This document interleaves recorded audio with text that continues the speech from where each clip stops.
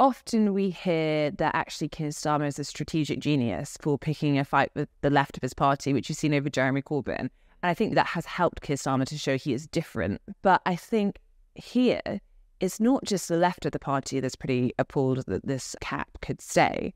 It's also MPs across the party. And I think as a general rule, if MPs across the party in the different tribes are all very unhappy, and making that known this week, quite a fiery weekly meeting of the parliamentary party, that's a bad place for a leader to be, because it raises questions about whether he could really hold the line, depending on what size majority he received, if he was in government.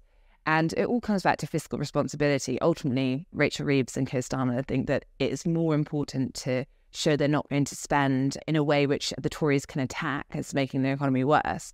But I think here, this has not been a clear message, and actually it's causing Keir Starmer quite a lot of problems in terms of his own party.